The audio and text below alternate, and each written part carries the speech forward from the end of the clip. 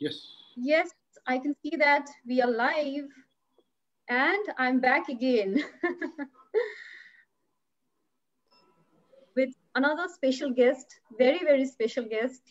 I'll be introducing shortly. So, welcoming all of you to Surfaces Reporters e-talk in association with School of Architecture, Noida International University. As you know, my name is Vertica Dvivedi and I'm the founder and editor-in-chief of Surfaces Reporter. 2020 marks the 10th year of Surfaces Reporter magazine, and as usual, we are on job to empower your ideas and creativity, and with knowledge that keeps you informed about architecture, interior design, and building materials. Today, Surfaces Reporter is celebrating Le Corbusier Day, and it's a great pleasure for us to have the presence of architect Thomas Vonier and special dignitaries, architect Vijay Garg and architect Balbir Verma. So, before I introduce our keynote speaker and our dignitaries, I would request Architect Rajendra Kumar, Director, School of Architecture, Noida International University, to share a few words with our audience. Thank you so much, Vartika. Welcome. It's always wonderful to collaborate with you for a number of initiatives. Thank you so much for being always a good support. Thank you to your team also always very enthusiastic for anything related to architecture in India. Talking about today's session, we have the representative of World Architecture, the Association of UIA, the President Thomas Vonier. I remember we were discussing with Thomas like 2 months back about doing some very interesting session where the whole world can come and see. Thomas had been a very active in the domain of architecture profession, not only in the Western part of the world, but even in the Asian also. He had been a part of a number of initiatives which are bringing architecture profession on map, because we many a time our citizens, we don't really understand the importance of architecture profession for our cities. And it's a very high time when the whole world is facing the crisis of COVID pandemic. So it's a time for we as an architect to understand that where we went wrong or where we can go right in the future. So with this in the mind, this whole world is celebrating World Architecture Week in this week. Yesterday, we have witnessed a wonderful session with a very important architect from all over the world.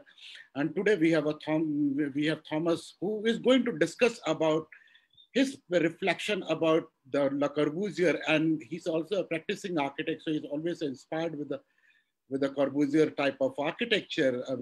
India is, of course, is blessed to have a Chandigarh, and here we can see that we have two people who are from Chandigarh. Alma mater, myself, Mr. Balbir Verma, we both come from Chandigarh, the city of Corbusier. So it's a very good day for today to talk about Le Corbusier Day, and who better than Thomas who will talk about it. So I will request Vartika if we can formally start the session, and we will have a Thomas presentation followed by a panel discussion. And I will also request the live audience also to be very engaging and share some questions. We will definitely take your questions in the end. And I really wish Surface on your team for successful event now. Thank you. Come. Thank you, Architect Rajendra. It's a great privilege for me to introduce a person like Architect Thomas Vonier. He is the current president of International Union of Architects and former president, American Institute of Architects. Based in Paris and Washington, D.C., Thomas' practice serves public and private clients with global industrial operations. He also works with municipalities to improve urban security. As a board-certified security professional, Thomas led groundbreaking research for US embassies and consulates, resulting in landmark recommendations to the Secretary of the State and a new generation of design criteria. He was an international advisor to the Federal Triangle Planning Project, which received a Presidential Design Award. With a group of young architects in Washington, D.C., Vonier pioneered work in energy-conscious design and the use of solar and wind energy.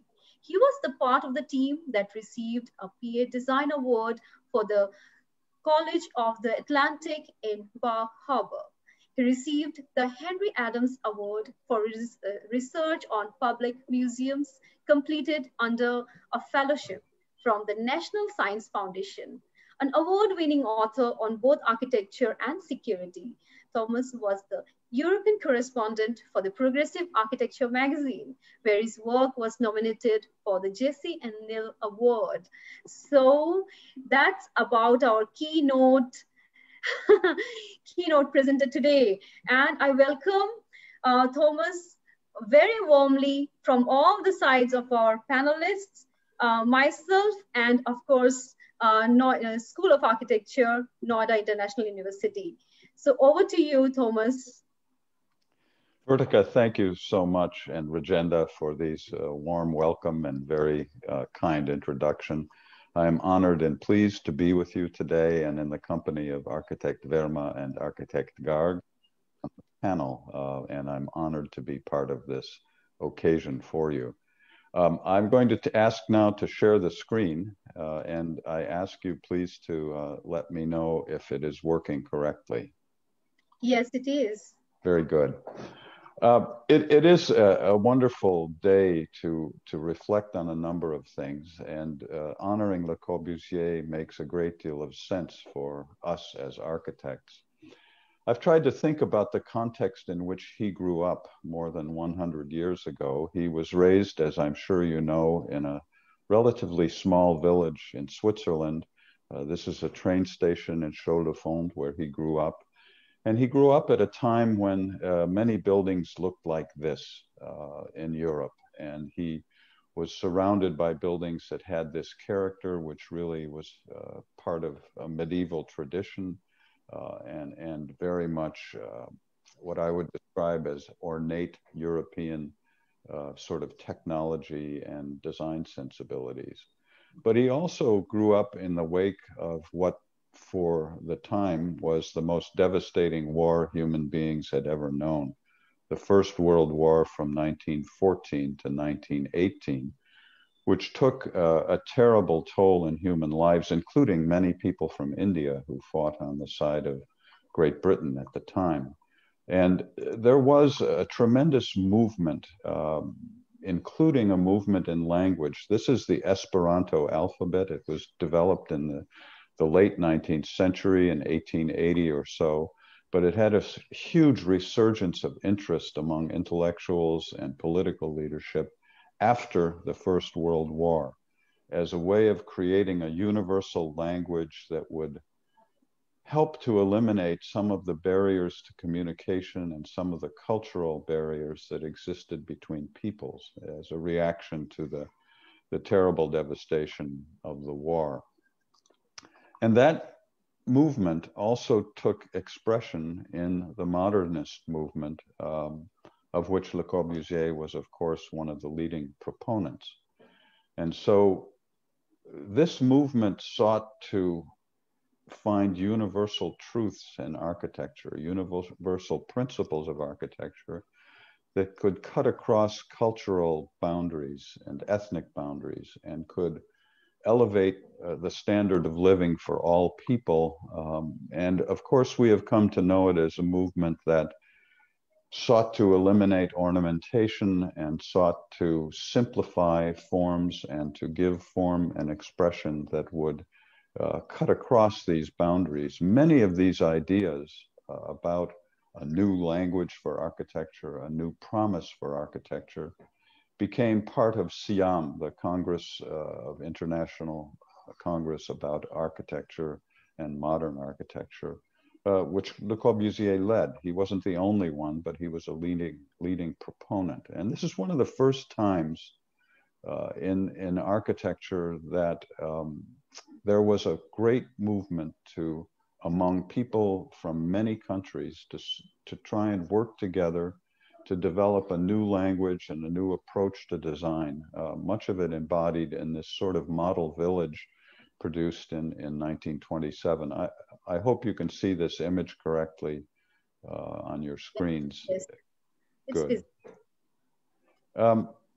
Of course, his legacy is familiar to architects all over the world and has become something that we live with still today. And I think, as Vertica said at the beginning, it is true that many of us who were educated, let's say some years ago now, were certainly grounded in the principles that Le Corbusier and modernism exposed to us. And this is what we see today. He's a revered figure. There was a wonderful exhibition about his life and his work in Paris some years ago. In the end, he didn't produce a great deal of work. It's very interesting that perhaps he has 30 or so monumental buildings that are still visited today, Chandigarh being principal among them and widely respected. But his ideas and his approaches and his principles are still very much of the vocabulary we all use and we admire. What I want to say about him and his legacy is that he and the people surrounding him in the 1920s became, I think, the first in certainly modern times to put forward this idea that architecture and design can actually improve society and improve the human condition and make a difference. And you have architects from India who carried that idea forward in a way that has never been equaled, in my opinion. And I'll come back to that. Now, in today's world, we face a number of challenges. This is a photograph from Florida, a place that almost never, ever knew cold weather. That's in the southern part of the United States, a place that people think of as being warm and sunny all the time. And then in the Midwest, we have seen storms on a scale unparalleled, really, in modern times and never before recorded. And all over the world, this is a photograph from Greece 2 summers ago when they had fires on a scale that had never been seen before, driving people literally into the water to escape the fires. And all over the planet, and certainly in many parts of India and on the Indian subcontinent, we are seeing flooding and the encroachment of water on human settlements at a scale that is very, very difficult to comprehend. This is just an ordinary part of Texas, but you see what happens when the rains come. Now, people are literally cut off from the places where they live, to the places where they shop and work and go to school and carry out the daily activities of life. So the first challenge we face, I think, globally is the fact that we see extreme weather almost everywhere on the planet at a scale and with an intensity that is unprecedented in modern times. And that presents both opportunities and challenges for architects. We hear a great deal about trying to overcome the patterns of development that have led to, let's say, conditions that exacerbate extreme weather or cause climate change. But we also have to remember that one of the roles we will have, and in fact we have now as architects, is to help people, our clients and humans everywhere, to cope with the effects of changing climate, to grapple with and to fight them. I take the example from last summer of what happened in Europe. We had temperatures in Paris that had never been seen before, and that is a city. It was 108 degrees Fahrenheit, in fact, over 40 degrees centigrade in Paris. Temperatures that had never been seen before, for which the buildings and the communities are absolutely unprepared. And so one of the consequences of this is that we are starting now to look at the surfaces of streets, the surfaces of buildings, their reflective qualities, and how we can design physical environments better to accommodate the fact that we are having more sunlight and higher temperatures for more parts of the year than ever before. I cite this example because it's the place I know best. I am sure that if you looked at the Indian subcontinent, you would also see patterns that are changing. This has consequences, of course, for sea levels, and we see on the eastern seaboard of the United States settlements in places that had been comfortable and easily accessible for more than a century, and in some cases for more than 300 years, now becoming inundated and probably never to return to productive use for humans in our lifetimes. They're simply being drowned by water. And as I've said before, communities all over the world, in this case, the United Kingdom, and canals are overflowing. We're seeing everywhere the consequences of this weather. And it's not an exaggeration to look at images like this. When Hurricane Sandy came up the eastern seaboard, lower Manhattan was flooded to a point that had never been seen before. So that's extreme weather as one of our challenges. Another challenge facing our planet today, of course, is very familiar to people in India, and that is the way we live and the congestion and the consequences of the fact that we are an urban planet now.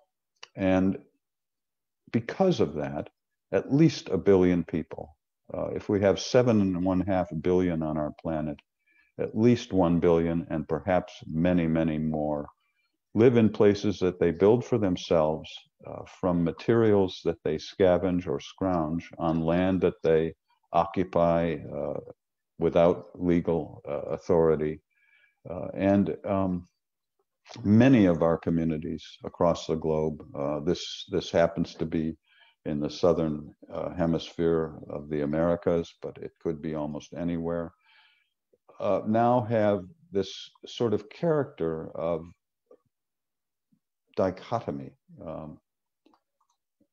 Places that are built helter-skelter by informal means, adjacent to very wealthy and modern places. So our cities take on this dual character where we have squalor next to opulence, opportunity next to exclusion, ignorance next to education, wealth next to poverty. And physically, take the case of Nairobi, our cities take on the physical manifestation of this dichotomy. This is the largest slum in Africa, probably the largest slum in the world, at least 1 million people, perhaps as many as 2.5 million people living on squatted land in the center of Nairobi. But it doesn't have to be Nairobi only. It could be many, many cities across our planet where these dichotomies and these injustices and these inequalities exist. So that's the second challenge. That is the enormous need for shelter and for decent accommodations. And now, of course, as you have already mentioned, we are facing a new challenge that has to do with the spread of disease and the difficulties we all face now in grappling with a pandemic for which there is no cure and very little treatment. So I think it's fair to say that we all live in a world of need. And that is, in fact, the condition that faced our planet when the UIA was established 72 years ago in 1948. And the principles that guided that formation, ironically, we were founded in Switzerland, same place that Le Corbusier came from. And now I think perhaps there are as many as 3.2 million architects across the globe. And the UIA is the only international organization that represents those architects. It was born in the same way that Le Corbusier was born, in an era that followed terrible destruction from World War II. European cities were absolutely in ruins, as were many cities in East Asia and really throughout the world. And the people who founded UIA gravitated to this man, Auguste Perret, who is remembered principally for his pioneering work with reinforced concrete, which was very influential in modern architecture. But he was also a person who led the efforts to restore and to rebuild European cities, and particularly Le Havre in the very westernmost part of France, which had been leveled by bombing in World War II, literally flattened by the Allies to prevent the Germans from maintaining a stronghold on that part of the Atlantic Ocean.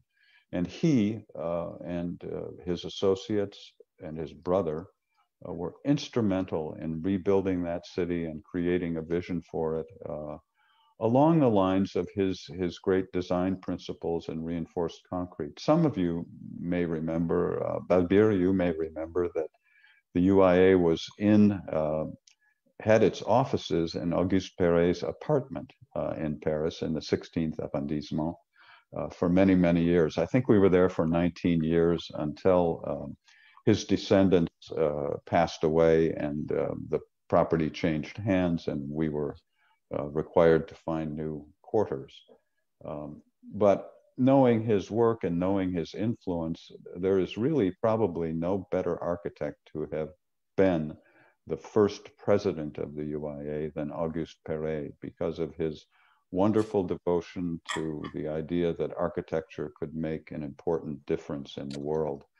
Today, we're not in such elegant quarters. We're on the 47th floor of the Tour Montparnasse. It's the tallest building in Paris. Some people say it is the ugliest building in Paris. But when you're inside of it, it's a wonderful place to be because it has views of the city that you cannot have anywhere else. The principles and the purposes of the union are unchanged from the date 72 years ago when it was formed. Our first purpose, of course, is to unify architects across the planet. I hope that today is an example of that. I am so honored to be part of the Indian Institute of Architects program. You are among the most populous countries in the world, the most industrious countries in the world, and such an important part of today, our planet's condition today, the promise of our planet in the future. And I have no doubt that India will continue to be one of the most important countries on earth in terms of setting examples and forging the way. A second purpose for the union, of course, is to influence policies that affect the built environment. And that's what we've worked so hard to do in the last years, to try and have a voice to political leadership, to governments, to the people in general, about the importance of design and the value of design and the value of architecture in shaping the way we live. And I will come back to that. And of course, our purpose is through architecture to advance society and the human condition. So if you think of UIA as these three initials, UIA, that is really the purpose of the organization. And we are devoted to the proposition that I began with and that I think Le Corbusier was one of the early proponents for, and that is the idea that architecture and design can improve our condition and the condition of our planet. I try to live by certain principles of design and public design, and here they are, and I'm going to talk just a little bit about these as I come to an end. One of the things that I think is so encouraging about where our profession is today is the fact that architects almost everywhere, and I'm in a position, I think, to say this because I do have contact with architects all across the planet, almost everywhere, and I picked the example of Costa Rica because it was easy and close at hand, architects are speaking of these great issues, these great challenges that face our planet, but they are also uniquely, perhaps, doing something about them. And that's a wonderful thing about our profession, is that we are in a position actually to do something that affects these very conditions that I've talked about. I don't like to use the word sustainable because in the English language, to my ear, to me, it means something like continuing to do what we now do. Which is really not what is required. I think, in fact, We're at a critical stage, an urgent condition, an acute condition. And so what design becomes an imperative. It's essential for us to move in a different direction. So much of the difficulty we face in the developed world and in parts of the developing world and the emerging great nations is tied to the way we build and the patterns of development that we have seen emerge in the last 50 years. And that is essentially very automobile dependent. It is patterns of development that encroach on valuable agricultural land, on natural land, and there's a sort of endless expansion, certainly in North America, but in fact, just about everywhere where there is wealth. This pattern of development that ignores the past, paves over natural territory, and reinforces a dependence on the automobile. I don't know if you can read this. It's a very interesting figure about automobiles in Europe.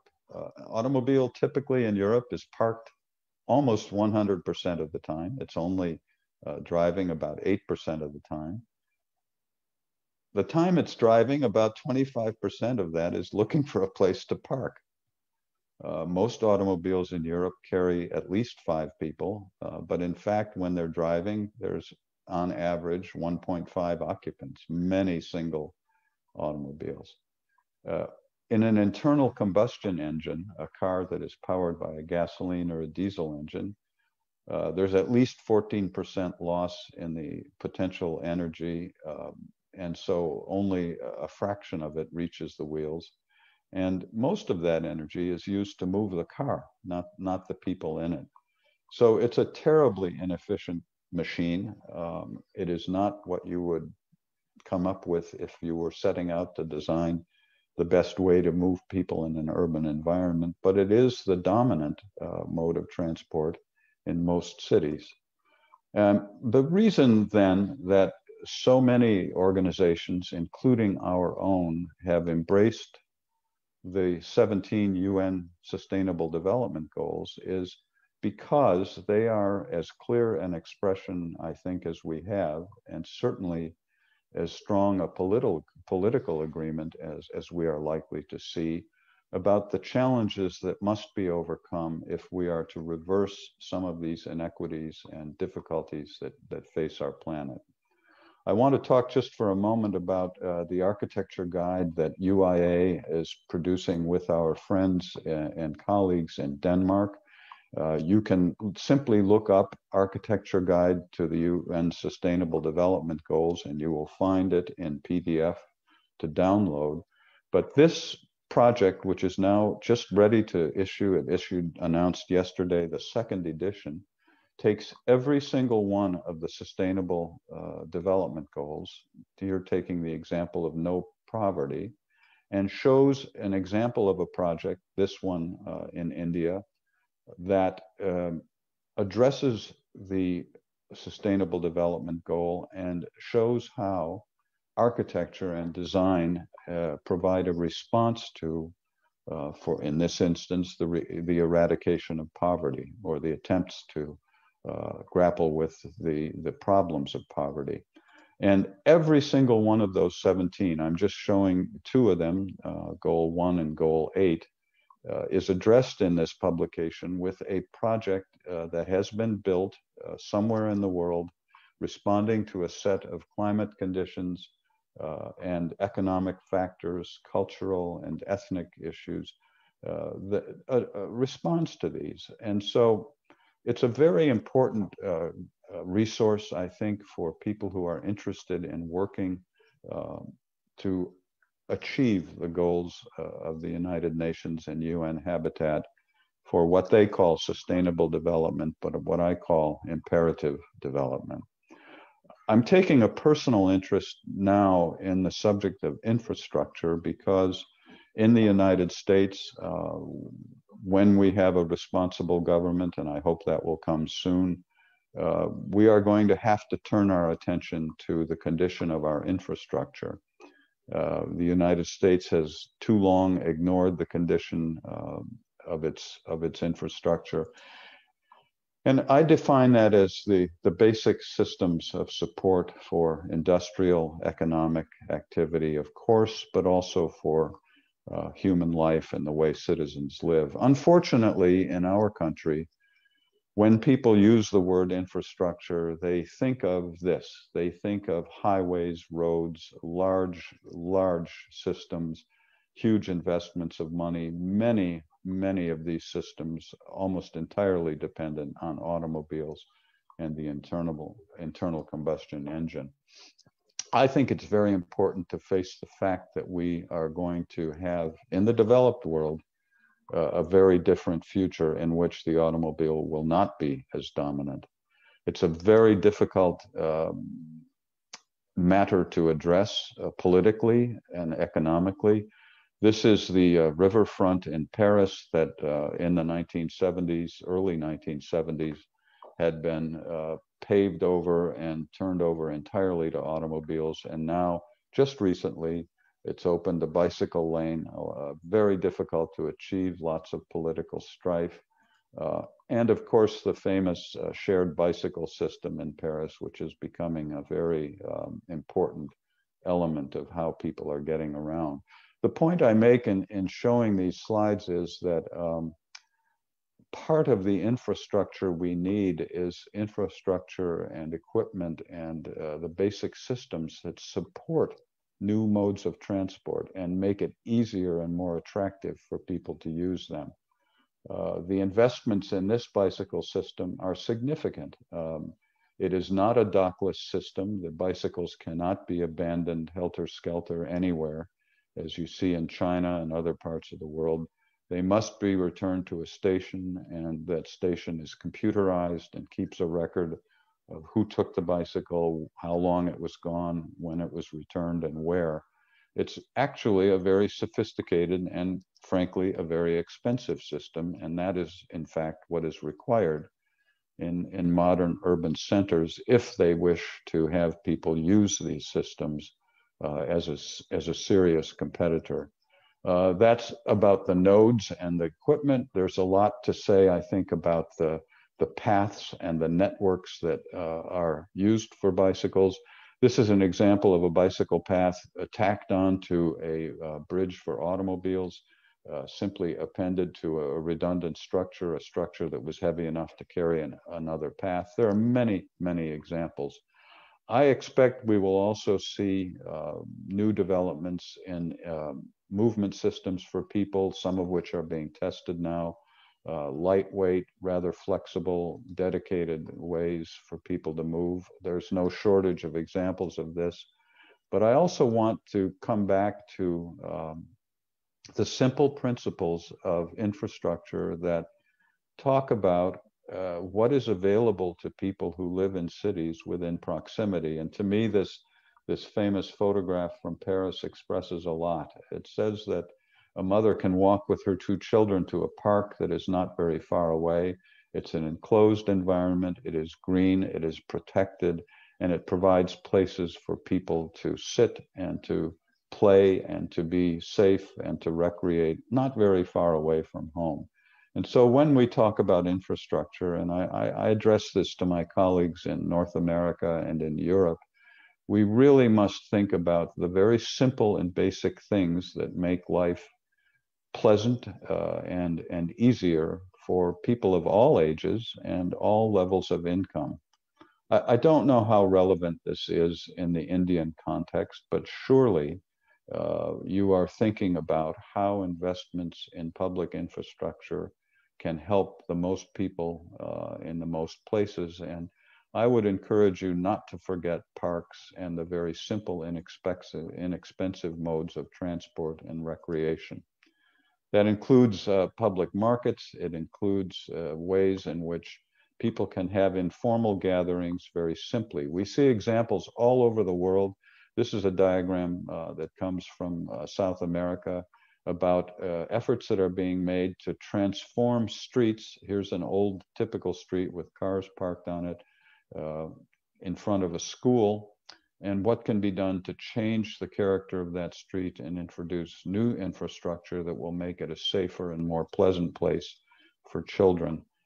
who attend the school and for their parents who come to get them. So we see examples of this everywhere developing in the world, and architects have this wonderful ability to create visions of how things could be different and to communicate that vision to people who do not have that gift or that ability. And that is a powerful tool, I think, that we as architects can use.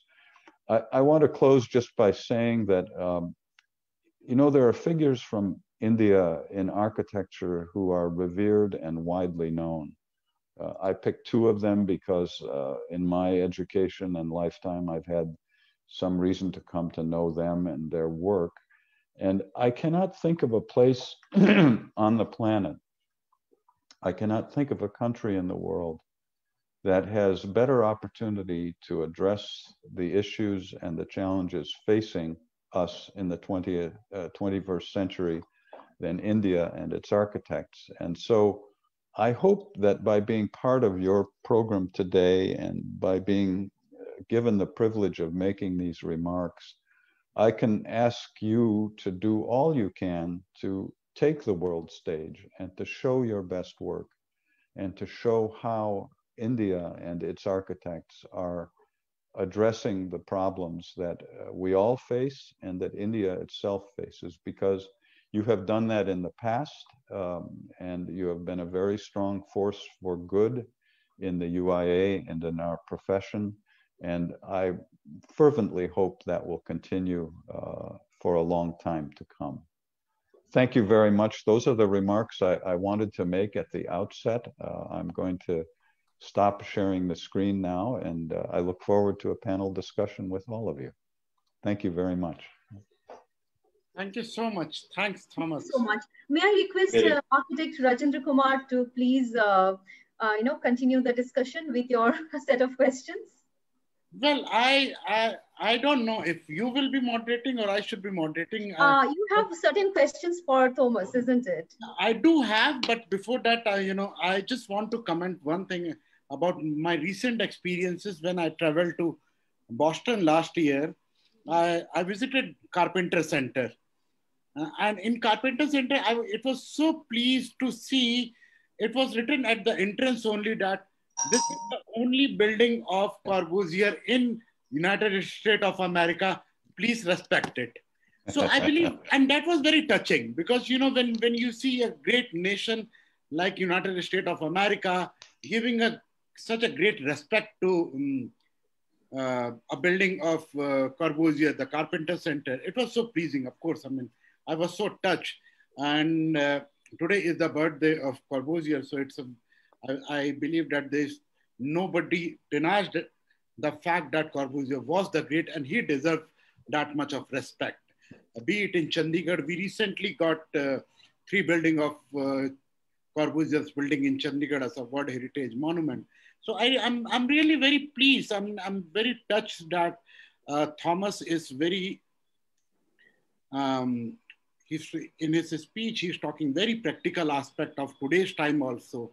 At the same time, he's also very much not forgetting the fact about the importance of masters like Corbusier. And it's good that you raised the point about Siam, because I have been, in my course, I have been really talking about the organization like a Siam, which is not present in today's time. And I'm very sure that if an organization like Siam come now, I don't know how the government will react on it. So we will leave these kind of a reflective point for Vertica to start the dialogue. And so I will request Vertica if you can formally introduce Mr. Balbir, Mr. Vijay, and then we take it. I'm also on live. There are a lot of questions on live questions also. We'll also take questions, please. Yes. So let me take this opportunity to introduce our special dignitaries sitting with us today, Architect Balbir Verma and Architect Vijay Garg. So Architect Balbir Verma is the former president of the Indian Institute of Architects, IIA. He's a graduate of Chandigarh College of Architecture. In addition, he has served as Zonal Chairman, Acacia, Chairman of Committees of Professional Practice of both Acacia and Commonwealth Association of Architects, Member Board of Governor, SPA, New Delhi, SPA Vijay too. Presently, he is the Chairman Advisory Committee of the National Information Center of Earthquake Engineering, IIT Kanpur. Welcome, Architect Balbir Verma. Thank you. And next is with us, none of them actually need introduction yet. I'm giving you a piece of introduction for Architect Vijay Garg as well. Architect Vijay Garg is an architect with more than 3 decades experience in architectural practice. He is an alumnus of the prestigious School of Planning and Architecture, Delhi. He is a member of Council of Architecture nominated by Government of Delhi. He was acting president, Council of Architecture. He was alternate council member of UIA, honorary treasurer of IIA. He has also been a part of various committees of Government of India and various state governments. Welcome, Architect Vijay Garg. So, carrying forward this discussion with this eminent panelists, it's a privilege for me to discuss about, Le Corbusier Day and talking about how together all of us can make the cities better. So since Architect Rajendra was talking about SIAM, so let me start with a question regarding that. So as we all know that SIAM is the International Congress for Modern Architecture. It was an organization founded in 1928, but unfortunately it was disbanded in 1959. It was started by a group of 28 European architects organized by Le Corbusier and 27 more architects. So SIAM was one of many 20th century manifestos meant to advance the cause of architecture for social art, for uplifting the way that we live. The organization was hugely influential. It was not only engaged in formalizing the architectural principles of the modern movement, but also saw architecture as an economic and political tool, the way that Thomas Vonier already explained and expressed in his presentation, that could be used to improve the world through the design of buildings and through urban planning. So my first question to the eminent set of panelists here is, do you think such kind of initiative is possible to be formed today? Should such a initiative be formed today in today's context, and how will that be possible? So I would like to start with Architect Balbir Verma. Thank you, Vertica. Before I take up your question, let me thank Thomas for a wonderful presentation and the way he, within this 30 minutes, connected so many things for us, for all architects who are now watching this program, and for us also. Like his usual way of putting everything in such an intense manner that you really are benefited from the words he speaks and the information he parts with. Thomas, thanks for your confidence in the architects of India. And as you mentioned, yes, whatever I can do to promote the cause of architecture, and I must say mostly for UIA also, we all will be doing it up to the best of our abilities.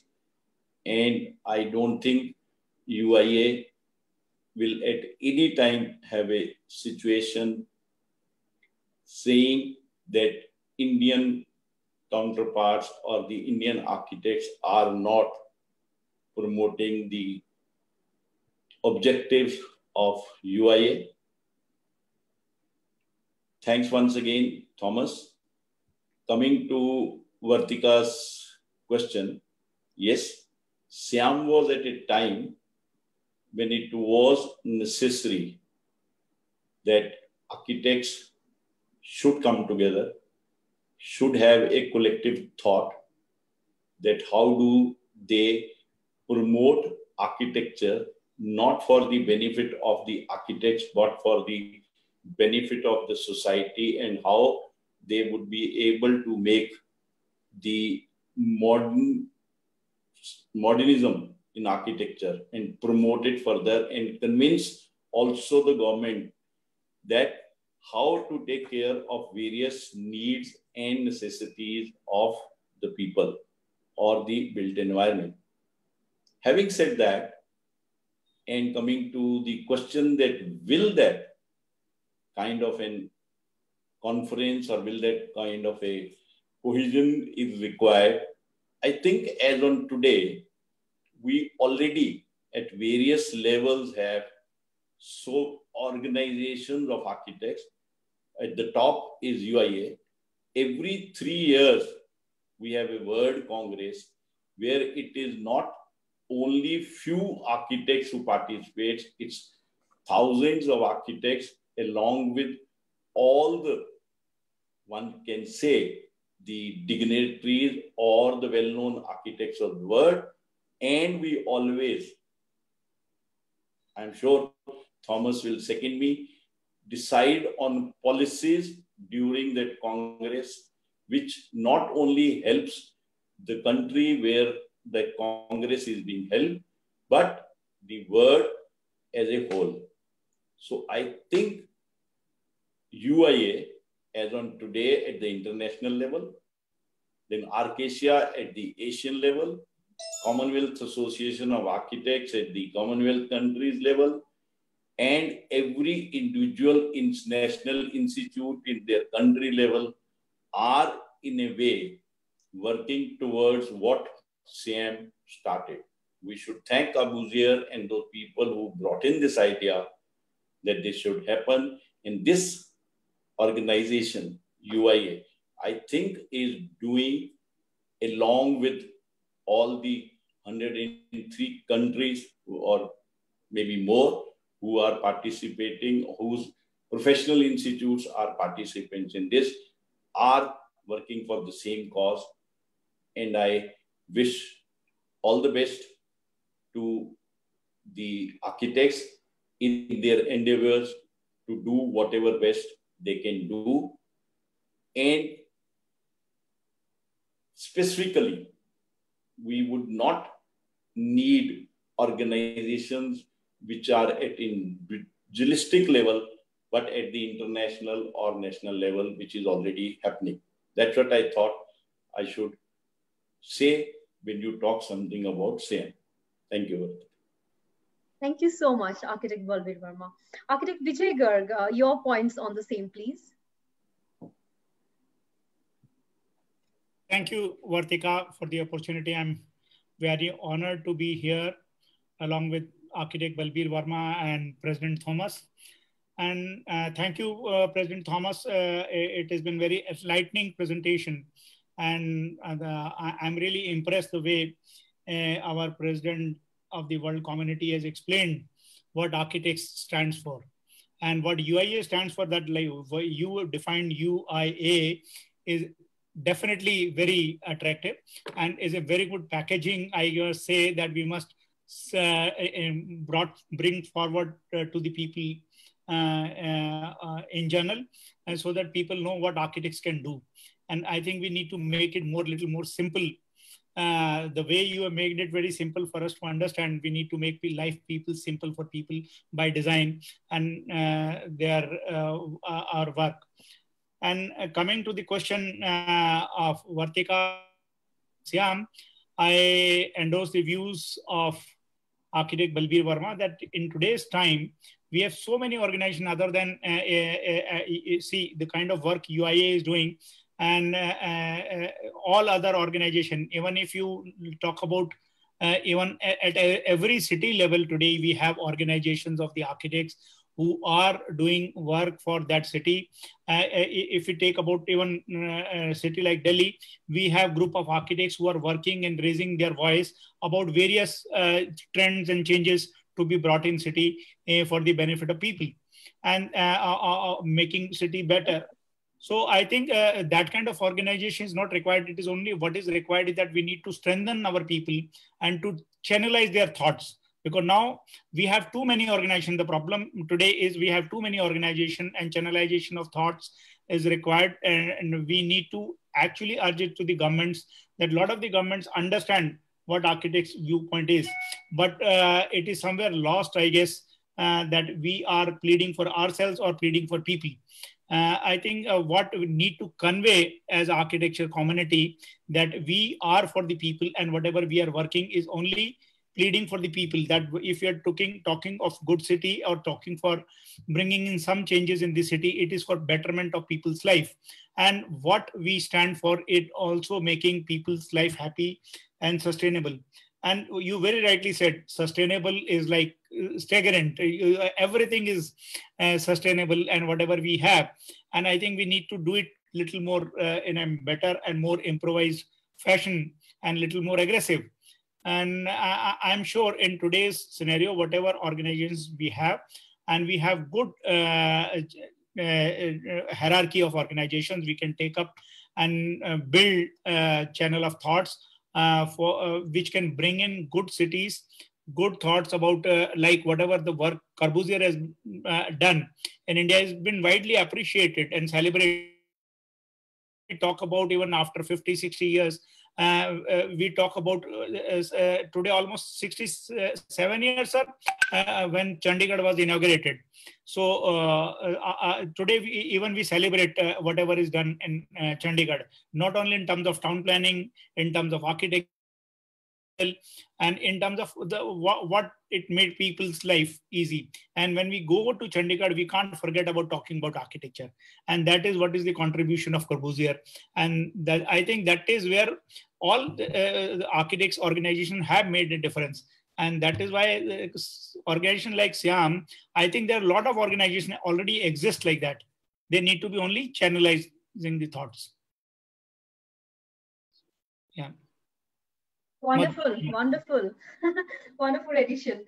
So my next question is for Thomas. So I would like to know about your experiences about India, actually, about India.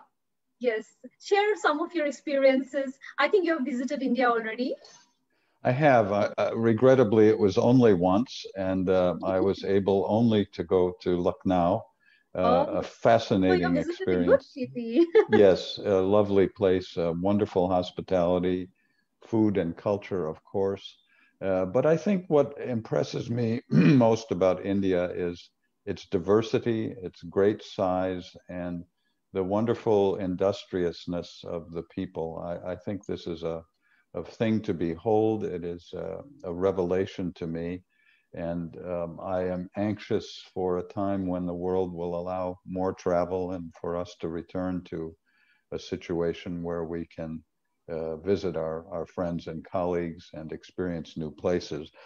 I do think that India is one of those places in the world where many people build for themselves. And I think it's important for architects to keep in mind that we can help people to do better for themselves, even if they build for themselves. And I'm very drawn to the work of several architects. I'll take the time to mention them. Alejandro Aravena from Chile has done a project. I wish I should have prepared some slides to talk about this, but his project for the Chilean copper mine workers reflects his clear understanding that people are going to build for themselves. They're going to use materials that they scavenge or buy very inexpensively. They're going to build when they can afford to, in time and in money. And they're going to build in the manner that they choose. And in the end, it is not, the product is not architecture, but the product is a better place for people to live. And an architect and the mind of an architect is what created the basic infrastructure, the basic framework within which people could build. And Aravena is very skillful in thinking of this and produced a beautiful project that can be examined by many students and many professionals in a completely different context, in a completely different part of the world. Francis Quéré, who is from Burkina Faso in Africa, has done so much to teach tribal communities how to build much better buildings with indigenous materials, with the things that are at hand. And of course, India has a great tradition in this regard, and many great architects who have tried to do this. And I think for our profession, that is a place to return. And I think we have the great ability to show by example. And when political figures see something that works, and they see something that is in fact successful, they like it, they will grab it. And architects who produce successful projects, who make things that work, have this wonderful power to attract political attention and political allegiance. So words count, and manifestos count, and statements make a difference. But I think what really actually makes a difference in the world is the physical example of what is built and the fact that it makes life better for people. And you asked me at the outset about my impressions of India. My impressions are that this is a place where those contributions can be made in very important ways, and with a population of architects who are very, very attuned to the challenges and the problems of the 21st century and wonderfully equipped to address them. Wonderful. So, with this, Vertica, I'm sorry to interrupt. If you allow me, I mean, there are a number of questions which are coming. So one question, a very important question. Please go ahead. Raised by a very important architect. So I just wanted to read out, and I would also like everyone to comment on it. This question is by Mrs. Sumit Kaur. She is an ex-chief architect of Chandigarh. I mean, a very respected architects of Indian architect community and the world. She is asking a question that each city has its unique challenges. However, we should not put together international best practices which can inspire each other. So that's the question by Architect Sumit Kaur, the ex-chief architect of Chandigarh. Anyone can take this question. Maybe start with the Balbir, sir. Can you repeat the question? Question is by Ms. Sumit Kaur, the ex-chief of Chandigarh. Each city has its own unique challenges. Should we not put together our best international practices and inspire each other? Sumit, welcome to this webinar. I am very happy that you are watching this. And what you have mentioned as part of the question, the only thing I would say, yes, it should be done. And that is what all these organizations at national or international level during their get-togethers or conferences try to do, bring in all the best practices and make use of whatever good things are being done everywhere in the world. And you have not only asked this question, but I think you have made a statement, and I agree entirely with your statement. I believe Chandigarh is the best example of such thing. I mean, the best. I would not, like you can say Chandigarh is, and Chandigarh is talking about Chandigarh. The moment you start talking about Chandigarh and Kabul, you know, if I started talking about it, it will take a very long time. But at the same time, what Thomas mentioned in his presentation about how architecture can improve the way of living of the people or the inhabitants or the society. Chandigarh is one of the best examples in the world. I haven't seen a person who cleans the roads or who swipes the roads, takes as much pride as anyone else doing any other work other than in Chandigarh. I always find them like since all of you know, I've spent so many years. I studied in Chandigarh College of Architecture. So that means we have experienced Chandigarh, we have experienced Corbusier much, much more than maybe other people don't have that benefit. But when you see, they take these people, even who they are cleaning the road, they take pride in that they want to keep it clean. And the way, because Thomas also mentioned about those neighborhood parks, that a mother can go with their children without. The concept of neighborhood parks, if you realize, is one of the best concepts in Chandigarh, the way it has been used. I'm not saying that it has not been done anywhere else, but for a modern city, which was built for India, along with keeping all other Indian contexts in mind, that is how this was done. And Corbusier and Chandigarh had brought architecture in the forefront as far as our country is concerned.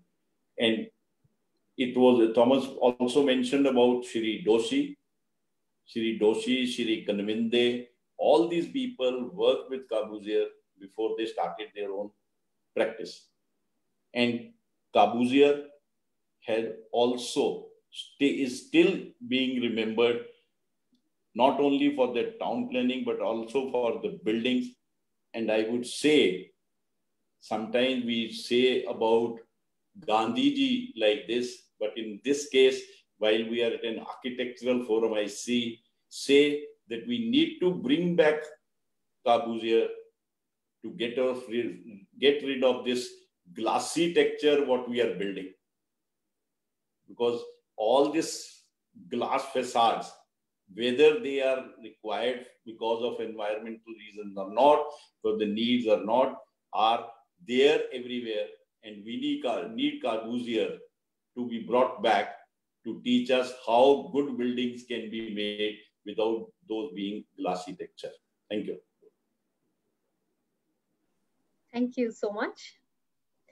So, Architect Vijay Garg, I would like to know from you about your experiences of working with UIA.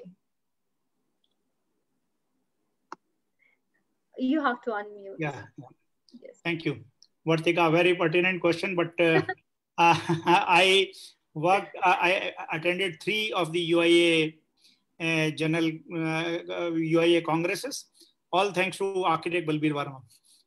First, because he introduced me to UIA when I was not even aware what UIA is all about. And I went with him to first UIA Congress to Istanbul. And that Congress, I still remember as one of the most loved events I ever attended in the terms of architecture communities event.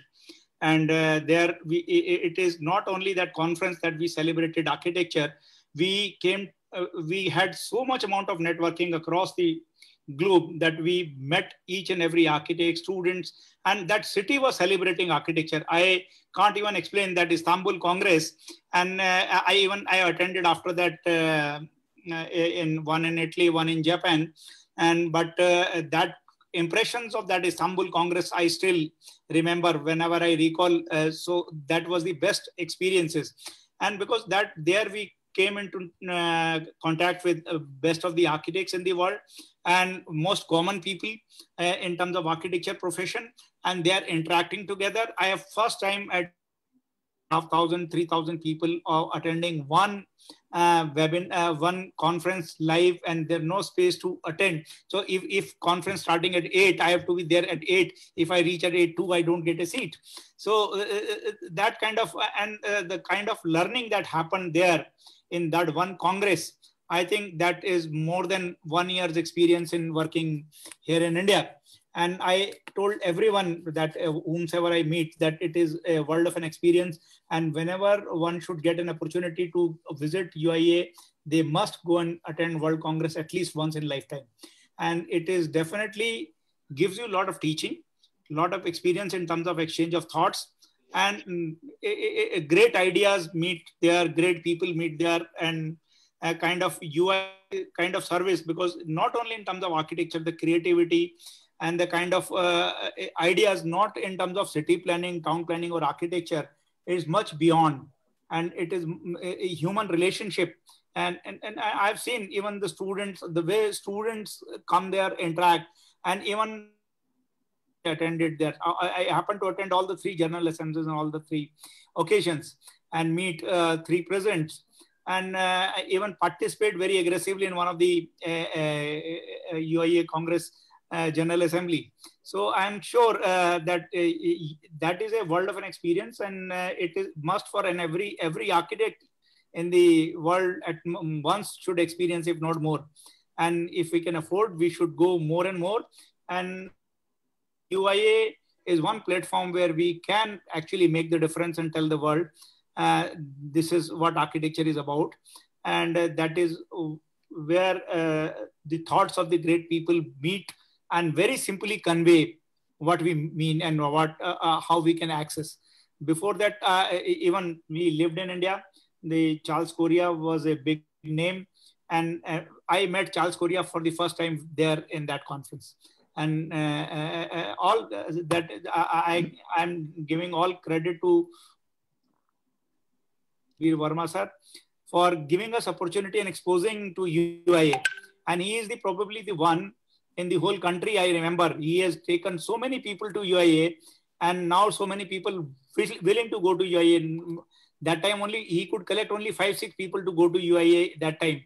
And thanks to his, that if today UIA Congress happens, I'm sure hundreds of people from India will go and attend and celebrate.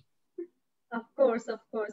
Vertica, I hope Vertica that you are recording this, because yes, of course. I want to use Vijay Garg as the advertisement for people to come to Rio. Good. Can I just add? Yes, I would like Architect Balbir Verma and Architect Rajendra Kumar to add, please. I mean, Balbir sir can yes. I mean, for Thomas, for your information, this is live. This is going live on Facebook, so it will be recorded. So I'll share the link with you.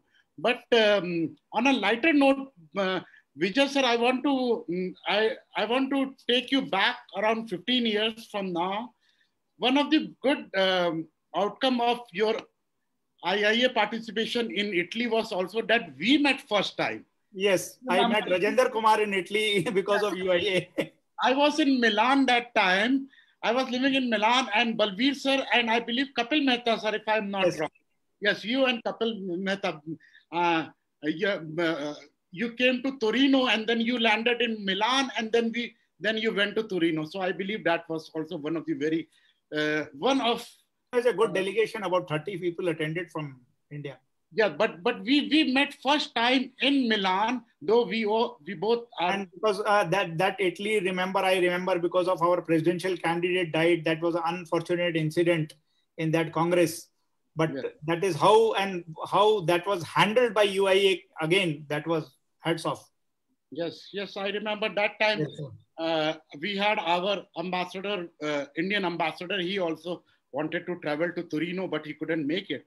But I would like to add one point here. You know, when we are talking of UIA, we also have one student association where, I mean, if any student is also, live, they can also come and we'll take some question about our organization called NASA, National Association of Students of Architecture, which is a different NASA than Thomas NASA. I mean, that's a different NASA.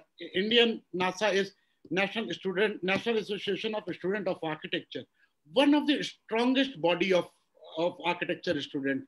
We have seen like 1,000 of the students always meeting and all.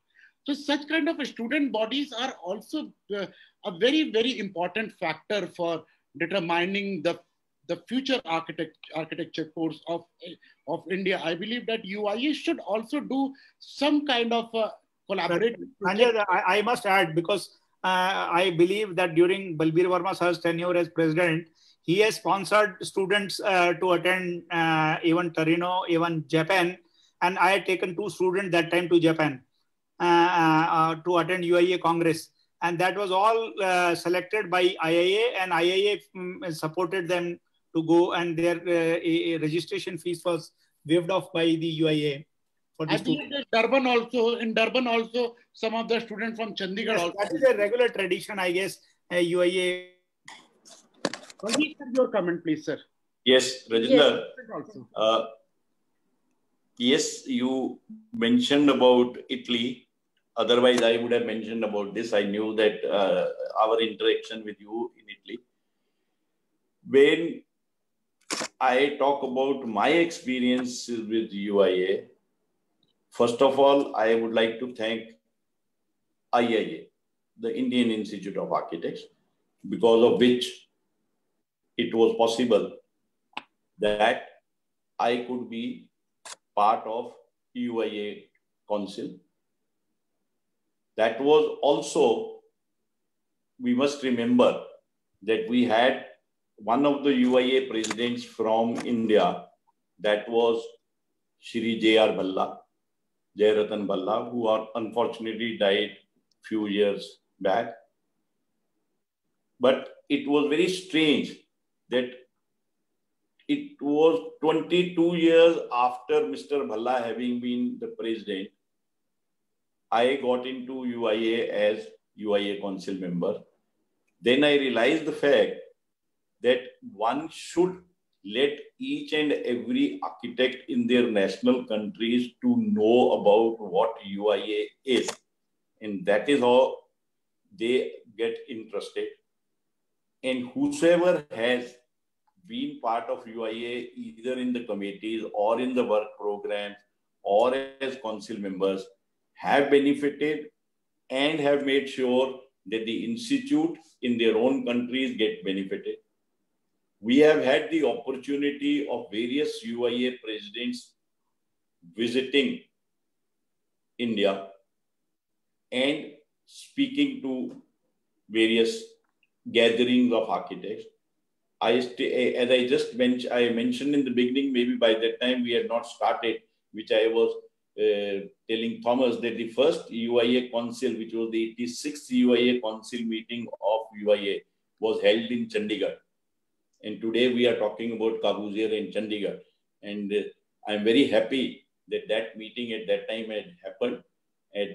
And after that, in 2001, Vasilis Sigutas, who was the president at that time, we had a conference on housing for poor, which was almost similar to the theme on which UIA had a webinar yesterday. And then we have had the benefit of of course, Luis has been coming to India very regularly, whether it was for Arcacia and all that. Why I'm mentioning all this? All these people from UIA have benefited the profession by not only participating in the conferences or talking to the architects, but were there available with us when we met various authorities and had brought forward various points of the benefits of the profession, that how the profession can serve the society better. On my personal level, I have spent many years at UIA as an active council member. Then we also hosted UIA PPC, which is the Professional Practice Commission, which according to me is one of the most important commission at UIA, in addition to the Education Commission, when we want to tell architects that how to practice professionally. How to practice your professionally is the aim of the PPC, and in today's global movements and all architects working at various levels, the various policies of that practice commission are useful. And I'm sure not only at the Indian Institute of Architects, but various other countries' national associations are trying their best to bring it home to the authorities that they should adopt these policies to provide better services of architecture at an international level for the communities altogether. The one more thing which I can add, personally, as Vijay was saying, has been a wonderful experience. I should not say has been, because it is still an experience. I am still part of UIA, irrespective of the fact whether I am a council member of UIA or not, but I am an architect, and till the time I am able to be part of the activities of UIA, I will always be there, and I look forward to this postponed Congress, which was supposed to be held in Brazil this year, has been postponed because of the COVID. And once again, coming back to Vijay's comment, we'll ask as many architects and students as possible, come to Brazil, come with us, you will experience, and then you will not stop going to UIA congresses. You will always look forward to UIA congresses. Of course, every architect looks forward to their national congresses. We like going to IIA's conferences, but going to UIA congresses is going to be a much wider and bigger experience. Thanks, Vertica. Thank you. Awesome, wonderful, wonderful. So through the words of architect Vijay, Garg and architect Balbir Verma, we have sort of, kind of visited the Congress, UIA Congress. So yes, many are saying count them in the live discussion. I saw that architect Neelam Manjunath, a very, very renowned architect who works a lot with bamboo. She's saying, count me in for the next meet. Welcome, Manju. Welcome. So this question of mine is now going to Thomas. Okay, so as we have been discussing about, yes, traveling and going and attending this kind of Congress and all these things are very, very crucial for architects to learn. And as architect Vijay Gar already said, like it was like 1 year of learning, so that kind of a thing. So what do you think collectively, professional bodies like UIA, IIA, COA can do together to make better cities, better living conditions, better societies, better living conditions for our, for our lives and future? Yeah. How can we do it collectively? Just about every professional association in the world of architects, my own institute, the American Institute of Architects, the Royal Institute of British Architects, the Indian Institute of Architects, the Chinese Architectural Society, every professional society is trying to do something to improve its ability to produce work and to make contributions that are meaningful and have a difference. The beauty of the UIA, and I'm certainly grateful to Vijay and to Balbir for your very kind words about the Congress. The beauty of the UIA is that it is a place where architects can come together across national boundaries and share their experience and their knowledge. We have a current example of that having to do with the pandemic and the COVID-19 infections. We have launched a platform within UIA, a digital platform that is accessible on our website, where architects from all over the world can share their experience about designing hospital environments to accommodate large numbers of people who are ill, about changing the way in which air circulation in buildings is handled to try and combat the virus and to protect people from the spread of the virus. So in times of crisis, and I know Balbir is very active in earthquake activity, in times of crisis, architects do come together and try to help one another across national boundaries. And that is really what the UIA is for. I think now, as I said in my talk, the United Nations Sustainable Development Goals are a very clear expression of what society would like to achieve and how we would like to improve our world so that poverty, ignorance, disease, insecurity, all these difficulties that we face are somehow improved and somehow overcome. And I think the contributions that architecture makes to each one of those goals is the right way for us to approach our future, to try and address in whatever way we can, at a small scale, at a large scale, in whatever way comes to us, to try and make improvements in these areas that are so important to the future of our planet. We're coming close to the end of this session, and I think it would be appropriate for me just to express my thanks to Surfaces and to you, Vertica, for having hosted this and doing such a nice job. My thanks to Rajendra Kumar and the School of Architecture for the invitation to join you. It's really been a privilege, and I am so happy to see Balbir and Vijay. It seems like too long, and yet in some ways it seems like only yesterday, which is a wonderful thing about friendships and about international colleagues across borders. I am very grateful to the Indian Institute of Architects for this opportunity, and especially for its long record of supporting the UIA. It's very important. Every country comes to a point where its architects say, what is the value of this? Why are we contributing money? Why are we spending our time on this? And I think India is one of the countries that has always said, this is valuable, this is important, this is something we should continue with. And I am so grateful for that. And I know that our colleagues around the world are grateful for that, for the commitment and the sustained leadership that you have shown. I thank all the participants. I wish I could see you. I know there are quite a number.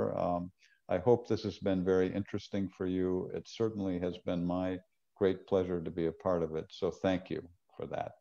Vertica, thank you so much. Yes, Architect Rajendra, it's over to you now. No, I mean, still we are not closing. I mean, I am just reading a lot of messages for Architect Balbir Verma. Jeet Kumar Gupta talked that we still remember Balbir Verma still remains valuable for his understanding and commitment for architecture fraternity of India. Puneet Sethi, the chairman of Indian Institute of Architects, Haryana, has talked that Architect Balbir Verma is one of the best IIA president ever.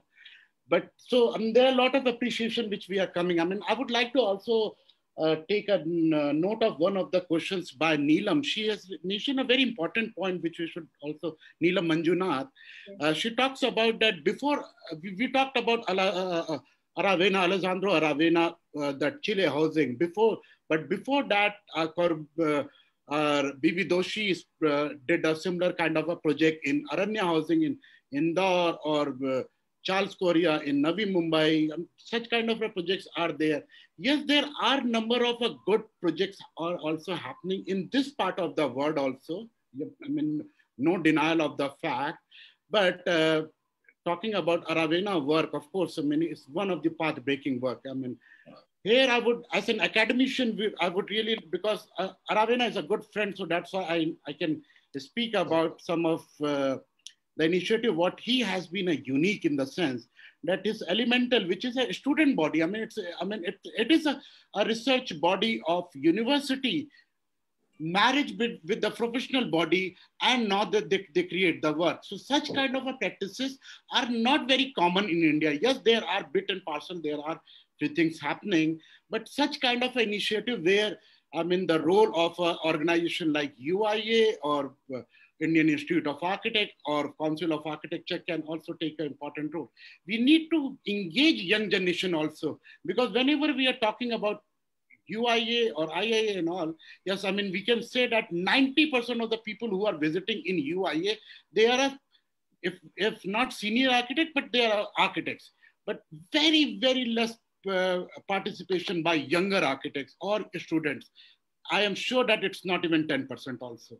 So we should try to engage younger generation, even young architects, students, because they are going to be the future architects. So I believe in that way, the Aravena was a very, very experimental and it clicked. So we should also see some kind of experiment in India also. So that's my closing comment. I leave to Vertica now. Yes, thank you, Architect Rajendra. So I would, because we are about to close now, I would like to have one sentence messages as the closing note for the architecture fraternity, messages for the architecture fraternity in this time of crisis that is going on, so that they look at the opportunities of the moment. So one sentence or two sentence closing note from each one of you. Vertica. Yes. I would say to all the architects, any pandemic crisis or not, do your best all the time and try to convince and take the political forces with you to help build as best as you can, design as best as you can, and make your mark at the society and say, so that the society can say that the architects are wanted.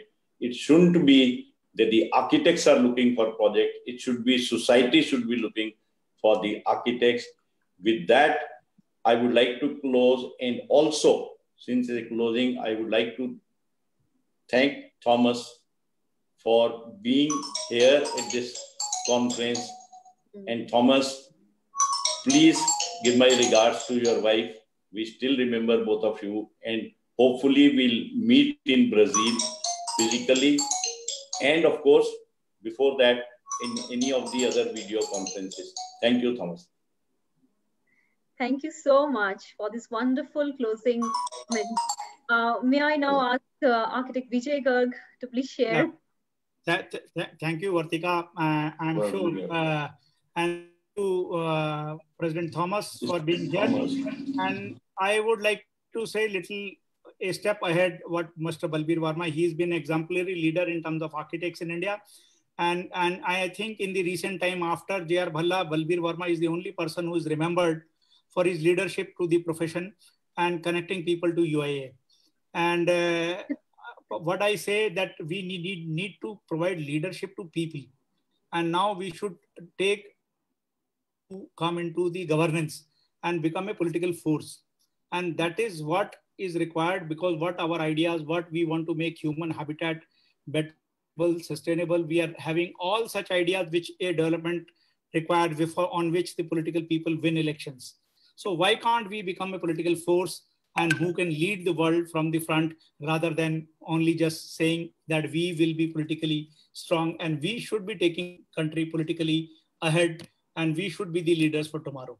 Thank you. And architects should take the lead in their cities to become mayors, parliamentarians, and lead the country from front. That is my message to you. Yes. Thank you so much for such a wonderful, wonderful, wonderful message. Now, last but not least, I'm moving to Architect Thomas Vonier, though he has shared a lot of things, but one closing note. Well, thank you. Remember why you became an architect.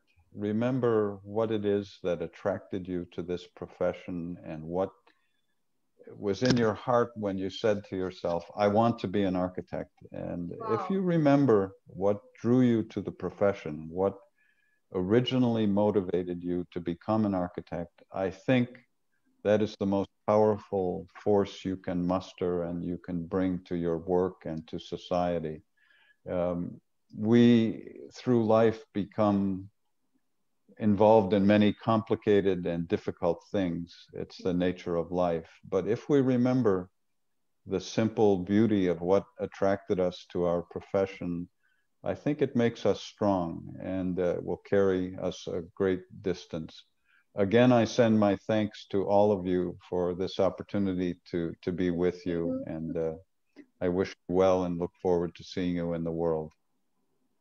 Thank you so much. What could be more wonderful than such beautiful, beautiful closing notes with so much of, important messages for the architecture fraternity. So with this beautiful notes, we are closing for today, and definitely we're going to meet you again with another important guest, another important personality from the world of architecture soon in Surfaces Reporter. Thank you so much. And see you in Brazil. See you in Brazil. See you in Brazil.